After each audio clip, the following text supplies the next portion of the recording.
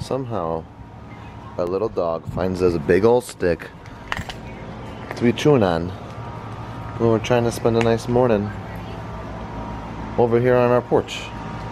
You get to see us in our pre-thrown together faces today because why are you gonna get ready when you're gonna go to Typhoon Lagoon and jump in a wave pool? Right. And we both had blue on. We didn't plan this. No. And my hair's still a little crazy from yesterday. Hey. But I gotta show you this super cool cup. Will you take the pooch? Mm-hmm. Thanks. This was like one of the most magical gifts we've ever received, ever. Now this is an old coffee mug, and they came from Disney World like 10 or 11 years ago. Even a little further back than that. But Sarah's aunt, who we go to like swimming at her house every Wednesday during the summer, always had these two, a blue one and a green one. I always, ever since my first day there, I was like, I'm gonna steal these one day. They are amazing. Like always razzed her, like always gave like, her a hard time, poked fun at her. If these end up going missing, like you know who to look for because I'm gonna take them. And her son and daughter-in-law gave us as a gift before we left. Found them on eBay, and so it was just amazing because like I honestly really love these mugs. And over me and Sarah have been dating for, this will be nine years this December, and every single time I go to this one aunt's house, I razz her aunt about these mugs. So look at this. It's like in here, I'll put it on the table. It's like a normal human-sized mug. what are you looking at? It's got Mickey and a compass, and it says Disney's Animal Kingdom. It has old school MGM, What do you see? Epcot, and Magic Kingdom. It says Walt Disney World Tour. So there's this one, then there's a green one that comes with it. And look how fresh it looks because they're brand new, but her ants are all faded and old because they use them like all the time for the past 10 years. So needless to say, I'll be... Ooh.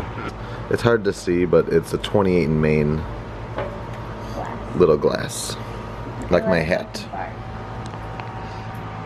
But needless to say, I'm going to be babying these mugs and cleaning them with a toothbrush. They'll never go in the dishwasher, and I'll always be cleaning them by hand.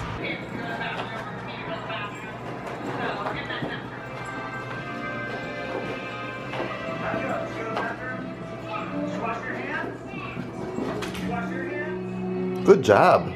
You want a treat? Is that why you were doing that? You're out of breath. I think that might mean you're out of shape.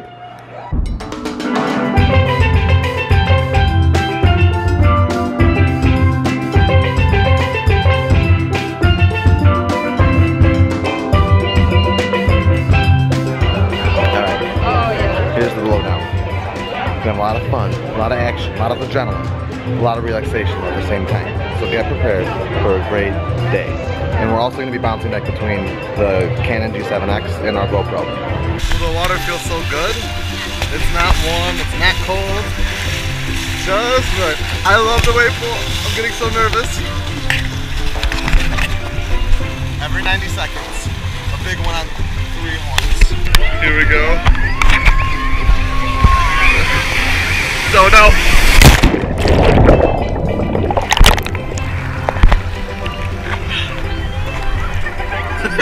Why did you get that far? I surfed it. Oh, you surfed it? Yeah, but I haven't caught the water in my mouth. This is, dare I say, this makes me feel almost as alive as Rock and Roller Coaster.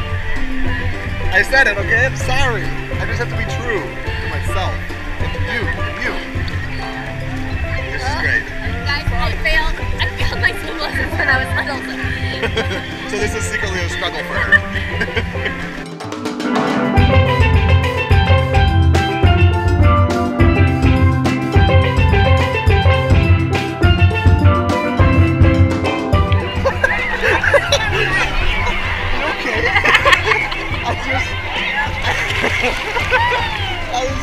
I was just on top of Sarah. I thought you were going under. I don't know what I'm gonna do. I don't know what I'm gonna do.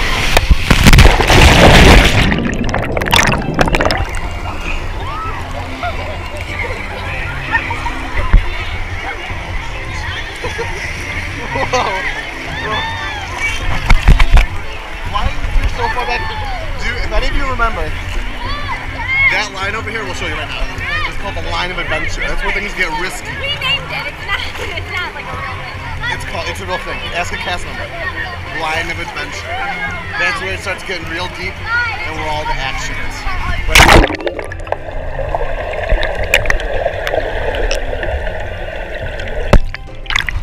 Now, it's time for me to face my battles.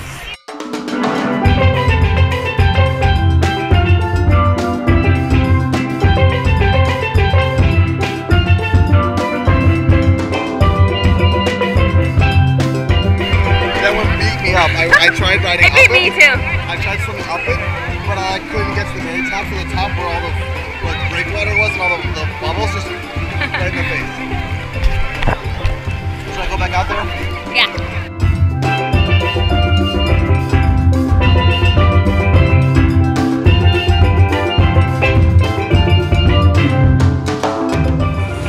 Currently the wave pool is out of commission. That's why everybody's by the shallow ends.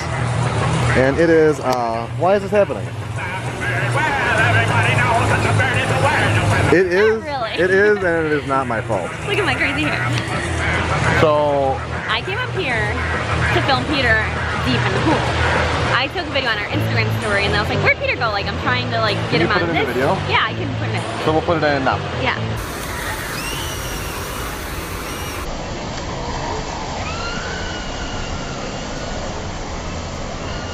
And so now all of a sudden I see this, they blow the whistle, the guy comes out, covered in blood. I'm like, oh my god, how did it happen? He must have hit a rock. So I'm looking for Peter. They're not doing any more waves. And all of a sudden I'm looking for him in the wave pool. And I turn around and Peter's talking to them. And I guess Peter and this person collided. Peter was going up the wave, the other guy was going this way on the wave. And they bumped heads. Apparently Peter's head is stronger and split the other guy's head. My head hurts a little bit, but I'm fine. So it's quite eventful. But he like literally split his head open. So I'm just like, what's going on? And then I come to find out Peter was involved, but they still haven't started the waves up. Well, because it's been like 15 minutes. Well, it's because you can see here, they gotta clean up. For safety reasons, they have to clean up all the blood because he was literally gushing from his head. Covered.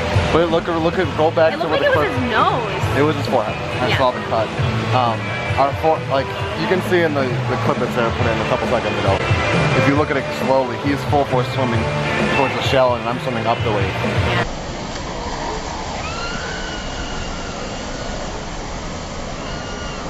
So we're gonna go and do something else. else. Probably like a matter of minutes before there was like 3 managers, people with walkie-talkies all over here. They had a wheelchair, and the guy just talked to Peter. He's like, "It's okay." Like he just wanted to know the full story. The manager, because it's a big deal. He's got taken away in a wheelchair. He probably has to go to the hospital. I feel terrible.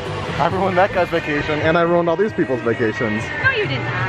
So I think it's just like whenever you're in a wave pool like this, there's that risk. Like it's not like a calm thing to do. Like you take that risk when you're swimming towards a 20-foot wave or however tall it is. So I think we're gonna go on some slides or something. Yeah.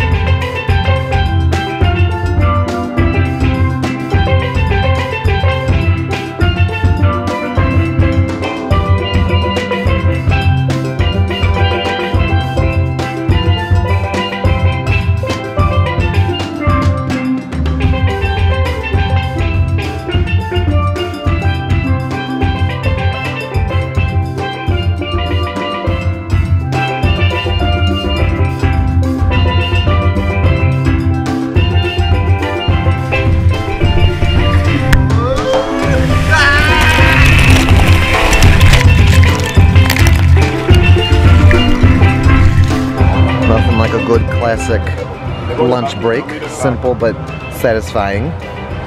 Got chips, the Cheez-Its, sandwich, apples, water. Nice and get rejuvenated before we go back and hit out on those. What are we doing? Slush and Gusher? Slush and Gusher. Slush and Gusher. What else? And then back to the wave pool. And then back to the wave pool, and probably head out after that.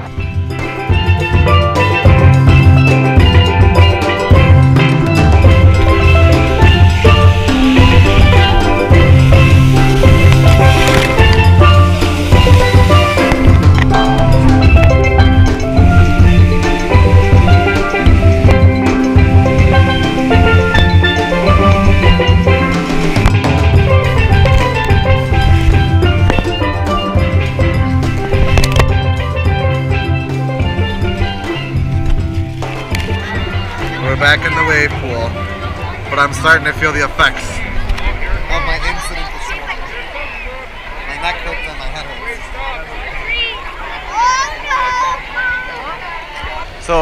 So there hasn't been a wave in a really long time for whatever reason, and there's like a bunch of people over there and over there getting ready to watch, and the pool's gotten pretty packed. And note the crazy looking clouds that are coming in. We're ready for this. Are you ready, Sarah? Thumbs up, she says. Here we go. Oh gosh. Oh gosh.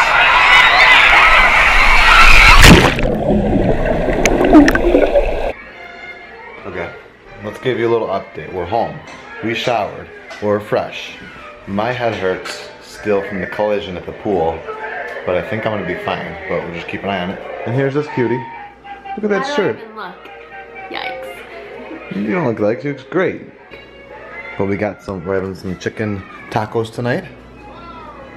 So they're seasoned and up and everything, and I cooked them, and I just got a fresh pot of coffee going because I am like a 65-year-old Italian man in the inside, and like I just like the idea of always having a pot of coffee in the house just for, you know, just a quick cup. Good to go.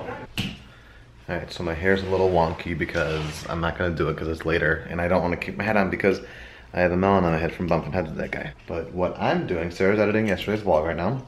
The dog is actually being calm for the moment, and I have been given the task of hanging this up here with this arrangement. And we are very tactical in this family, so everything's got to be measured, precise, and great. So let's see.